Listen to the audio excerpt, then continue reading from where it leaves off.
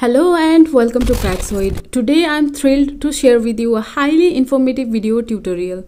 In this tutorial, I'll guide you through the process of encrypting and decrypting the ROM on your Android phone. Moreover, I'll also demonstrate how to install custom ROM on both encrypted and decrypted ROMs, ensuring that you don't miss out on any of the benefits of either option. So without further ado, let's start. Let's start by defining what encrypted and decrypted ROMs are. Encrypted ROMs are ROMs that have been encrypted using a security algorithm to protect your data. Decrypted ROMs, on the other hand, are ROMs that have been decrypted and do not have any encryption applied. If you want to learn more about encryption, decryption, encrypted ROMs, decrypted ROMs and their relation as well as the difference between them, I have created a dedicated video that you can find in the description section below. Before you begin, make sure to back up your data as the decryption process will wipe your phone. Additionally, ensure that you have the necessary files and tools ready, including the ROM file, a custom recovery and the decryption tool. Now let's dive into the process of decrypting an encrypted ROM. In this video, I'll be using Project Alexa 3.5 ROM to demonstrate how to decrypt your ROM. Before you begin, make sure you have all the necessary files on hand. You will need the Disable DM Verity Force Encrypt zip file, which serves as a decryptor to decrypt your ROM and any other ROM file you want to install on your phone. And note that downloading the ROM file is optional. If you are only interested in decrypting the existing ROM that's currently installed on your device, you don't need to download an additional ROM file. However, if you are planning to install a different ROM and want it to be decrypted, then you should also download the corresponding ROM file. And remember, you need to store the downloaded files on your micro SD card or on a pen drive because our ROM is encrypted and we won't be able to access it from custom recovery section. In my case, I'm going to install a new ROM and decrypt it as well. So I need to make sure I have both the Disable DM Verity Force Encrypt file and the ROM file I want to install downloaded and ready to use. Now it's time to reboot your phone into recovery mode. If you haven't installed a custom recovery yet, you can check out a video tutorial in the description section to learn how to do so. Once you are in recovery mode, you need to wipe some partitions such as Dalvik, cache, system, data and vendor to make sure your phone is ready for the new ROM. Then select your micro SD card as your primary storage and locate the folder when you have stored your ROM zip file. As I have lots of downloaded files and for now I'll select the Siberia OS. Simply tap on it and swipe right to install it. This process may take a few minutes, so I'll fast forward it. Once the ROM is installed, you need to install the Disable DM Verity Force Encrypt file. So locate the file and tap on it. Then swipe right to install it. This should only take a few seconds. Next, you need to format your phone. Go to the wipe section and select Format Data. Type yes to confirm and tap on the tick mark button. This will erase all your data, so be sure to back up everything important beforehand. Finally, tap on Reboot System to restart your phone. If you are planning to install a new ROM and want to decrypt it, then do as I just did. But it's important to note that if you want to decrypt your existing ROM without installing a new one, you can simply install the Disable DM Verity Force Encrypt zip file. Format your phone and reboot the system. However, sometimes you may encounter errors when doing this, so it's generally better to flash a new or existing full ROM first for a smoother installation process. Now I'll fast forward this setup process and I'll directly showcase the encryption status of my device. And as you can see on its advanced security setting, this ROM is now decrypted as my phone not encrypted written here. And this means that I have disabled the encryption on my phone, which makes it more vulnerable to security threats. It's important to note that decrypting your ROM can compromise your phone's security, so it is not advisable to do so unless you really need it. The only benefit of using a decrypted ROM is that you won't need to format your phone when you change to a different custom ROM. However, for people like me who frequently switch between custom ROMs, decrypting our phones can save time and data. Just keep in mind that the security risks are greater when using a decrypted ROM. So in this way, you can also decrypt your encrypted phone, and this is Siberia OS based on Android 13 and has Android security update of February 5, 2023, which is now decrypted. Now let's move on to installing custom ROMs on decrypted device. The process is a bit different from the normal ROM installation process, but don't worry, I'll guide you through it step by step. The process is a bit different from the normal ROM installation process, but don't worry, I'll guide you through it step by step. Moving on to installing a new ROM on your decrypted phone, the first step is to reboot your phone to custom recovery mode.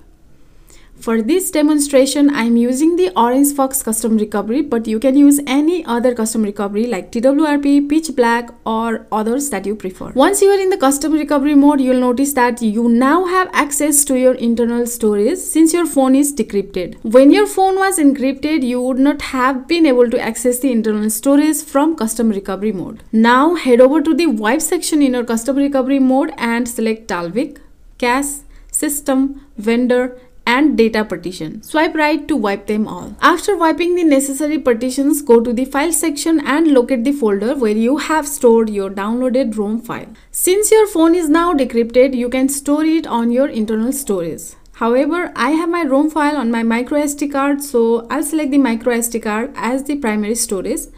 Locate the ROM folder and select the ROM file I want to install. For now, I'll select ROS and then swipe right to flash it. Keep in mind that the flashing process may take some time, so I'll fast forward this process. Once this ROM flashing process is completed, we need to flash the DFE file, which is the Disable Force Encryption file. Locate the DFE file, select it and swipe right to install it. After installing the DFE file, we need to simply tap on the reboot system button and your phone will reboot. This is the advantage of decrypting your phone. In a decrypted ROM, you won't need to format your phone every time you switch to a new ROM. However, remember that you must flash the DFE file every time right after installing a new ROM, or else your phone will be stuck on a boot loop. And after using this ROM for some hour, if you decide to install a new ROM again on your decrypted phone, it's very easy. Simply wipe the necessary partitions, flash the ROM file, then flash the DFE file and reboot your phone to the system. And that's it. So if you are someone who switches to different custom ROMs regularly, decrypting your phone can save you time and effort. But keep in mind that decrypting your phone also makes it more vulnerable to security threats. So be sure to take proper precautions and back up your important data before decrypting. In this way, you can both decrypt your encrypted phone and install a new ROM on decrypted device. Now let's move on to the next section, which is how to encrypt your decrypted phone and install a new ROM on an encrypted phone. I'll explain and demonstrate this in a simple way so that you can easily understand. As you can see, I have ROS installed on my phone, which is now decrypted, so I'll show you how to encrypt it. To do this, I'll also demonstrate by installing a new ROM, so make sure you have downloaded the ROM that you want to install on your phone. I have downloaded and stored it on my microSD card, but you can also keep it on your internal storage since your phone is not encrypted. Now reboot your phone into custom recovery mode and go to the wipe section. Select partitions such as Dalvik, Cache, System, Vendor, and Data and swipe right to wipe them. After wiping the necessary partitions to install a new ROM, go to the file section and locate the ROM file that you have downloaded. If you have stored it on your microSD card, select the SD card and go to the ROM folder. Then tap on the ROM that you want to install. For now, I'll select Project Alexa 3.6 ROM and swipe right to flash it. After about 5 minutes, the flashing process will complete. Now go to the wipe section and select the Format Data option. Type yes to confirm the flash and tap on the tick mark button. Now your phone is formatted completely. Simply reboot your phone to the system by tapping on the reboot system button. I'll fast forward both the rebooting and boot setup process so that you don't have to wait as long as I did. After the completion of the rebooting and boot setup process, I'll directly showcase the encryption status from the advanced security setting. As you can see, our phone is now encrypted. So in this way, you can also encrypt your decrypted phone and make your phone secure. One benefit of having an encrypted phone is that your data is safe even if your phone is lost or stolen. Now, as we have encrypted our phone and installed Project Alexa ROM, I'll showcase how to install a new ROM on an encrypted device. To do this, you need to download a ROM file for your device and store it on a microSD card or pen drive since your phone is now encrypted and you won't be able to access the internal storage on custom recovery mode. As I have already stored the ROM file on my microSD card, I'll reboot my phone into custom recovery mode. In custom recovery mode, go to the wipe section and select necessary partitions such as Dalvik, Cache, System, vendor, and data and swipe right to wipe them.